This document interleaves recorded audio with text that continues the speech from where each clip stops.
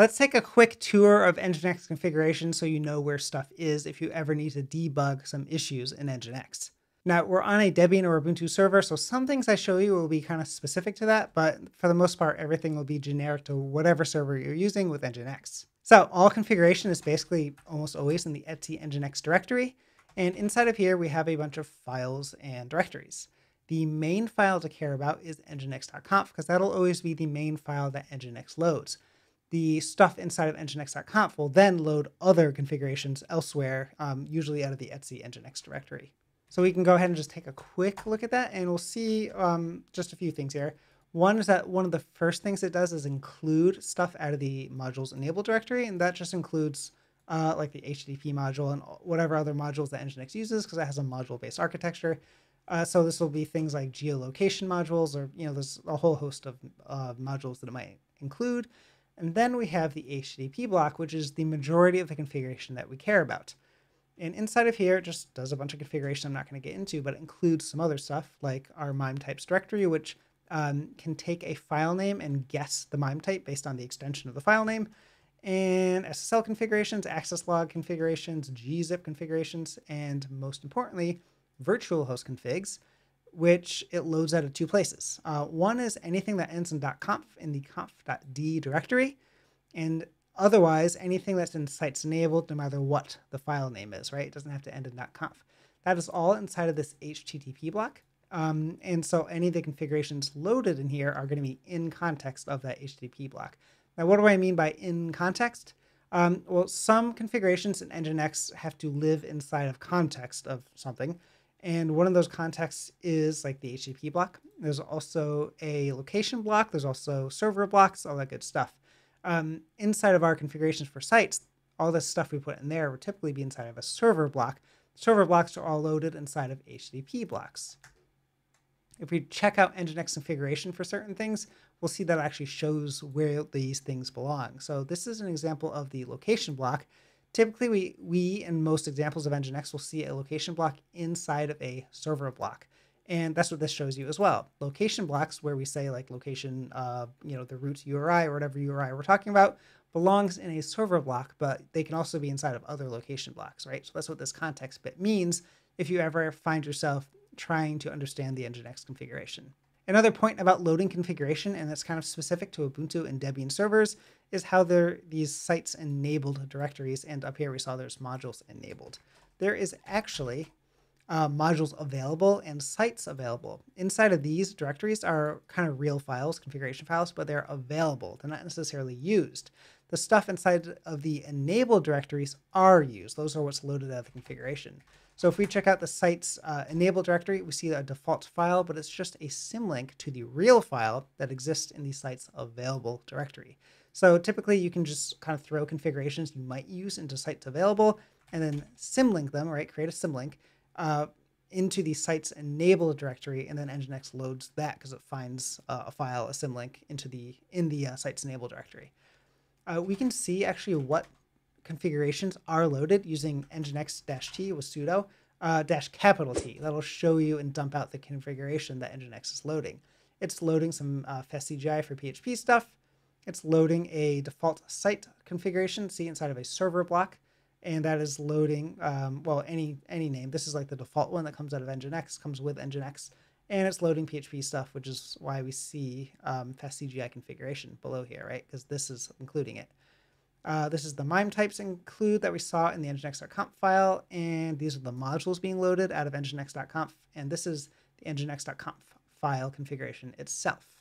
So nginx-t will dump out all the loaded configurations so you can see if something's getting loaded or not, and in what order. Nginx-t, again with sudo, will tell you if there are any configuration issues, and if there are, Nginx will refuse to reload or start if it's stopped.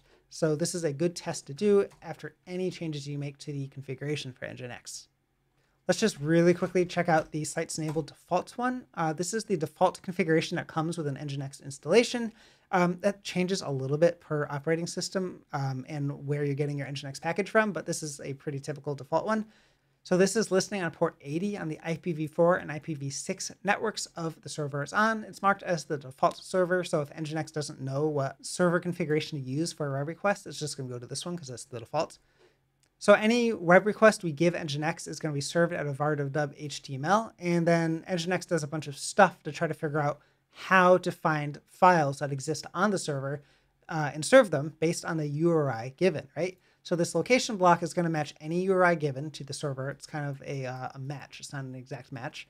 And then it's going to do this try files thing, which tries to find a file on the server, right? An exact match to the file. Otherwise, it's going to try to find a directory that matches the URI given, else it returns a 404. If it's given a directory, then it tries to find a file matching one of these names. And if those don't exist, then it just goes to 404. Otherwise, it serves one of these, right? In the order it's given. That's what the index directive does, right? Try to find a file in var.dub HTML that matches one of these if we're giving Nginx a directory to search in. I have a whole video on try files. There's a little bit more to it, so you might want to check that out as well. And the last thing we're doing in here is just serving PHP files if the URI given matches a PHP file that it finds on the server. So we can go ahead and see this in action. So if you do curl localhost, we'll see the default Nginx HTML page that is loaded. That's the one that was called Nginx Debian, Nginx, I don't know, whatever. And then if we do curl localhost alt.php, because it's just a quick PHP file I whipped up on the server ahead of time, we'll see it's dumping out the PHP info dump, which says like the version of PHP and the modules loaded and all that good stuff. So that configuration is working.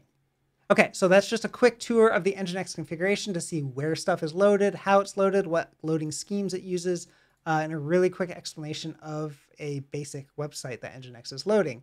The last thing I want to point out to you is that you should check out the server config Nginx repository under the H5BP project. This is a very solid set of Nginx configurations. This repository is meant to replace the entire etc Nginx directory. So you can either cherry pick configurations that you like from this, or you can just clone it and have it replace your entire etc Nginx directory and it'll work fine.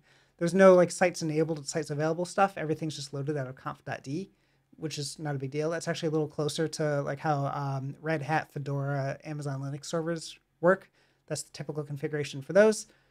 And otherwise, it's just great. It has better defaults than what comes out with Nginx, and has a bunch of stuff you can optionally use for security, for caching, performance, TLS security, SSL certificates, all that good stuff. It has a lot of good configuration you might want to use for that, right? So it'll help you block dot files so you don't end up having like your .env file with passwords and stuff hosted to the public internet. It will allow certbot to work because certbot uses a dot file in part of the path to verify your ownership of a site to give you a certificate. And so it's just a really healthy set of configurations. The basics.conf file is the one that's kind of loaded by default, and it includes a bunch of stuff, but it doesn't include everything here. So, right? So some of these things are optional as well. So you should really give this repository a good look and just see kind of what configurations you like for your use case, like cache busting static assets, that good stuff, and just use whatever configurations make sense for you. Okay, so that's it for my little tour of Nginx configuration. Keep your eyes peeled on my channel because I'm going to be releasing more Nginx videos, and I'm going to dive into more specific topics like multi-tenant configurations, right? So wildcard subdomains, TLS configuration, Nginx configuration for all that stuff, and diving into a bunch of other topics. So keep a lookout.